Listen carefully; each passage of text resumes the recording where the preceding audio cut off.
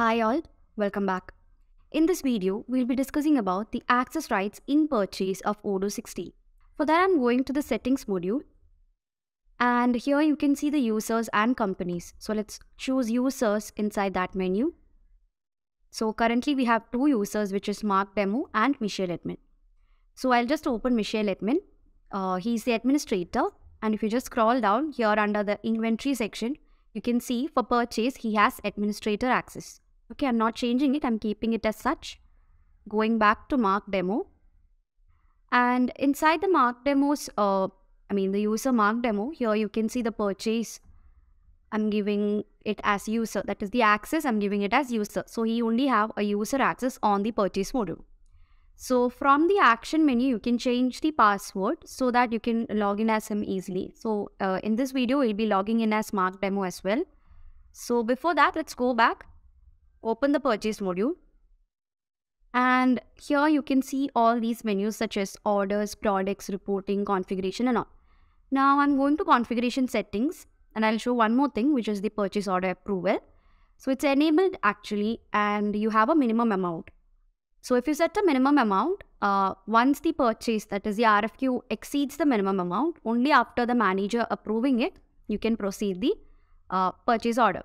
Okay, so I've set the minimum amount as 500. So here Michelle Admin is the manager and Mark Demo is just a user. So let's go back, log out as Michelle Admin and log in as Mark Demo. So I'm logging in as Mark Demo, providing the password as well. Okay. So as you can see, Mark Demo cannot see the settings module here. Okay. So I'm opening the purchase and he only have two menus, which are orders and products. So he have the option to create products. So this is the create, and also this is the product creation form, which you can find in every other module. You have the product variants creation also. So he can create the product variants. Then you have orders here where he can create RFQ, purchase order, blanket order, and even access the vendors. So I'm creating an RFQ. And one more thing, he doesn't have reporting settings and all. Okay, he only have the access to create certain things like orders and products. So I'm providing a vendor, which is Deco. And you have the order deadline and all, and let's add a product. So I'm adding customizable desk, and the quantity I'm setting it to 5. Okay, so after that I'm going to confirm the order. So you have to make sure that the unit price exceeds the limit. So I'm giving it as 550. So the limit was 500. Confirming the order. So as you can see, this is above the limit. This is currently in the state to approve. So once you confirm it, it has gone to the state to approve. Now, the only thing which Mark Demo can do inside the RFQ is to cancel it. So he can't confirm it to a purchase order. As you can see, there is no confirm order button here.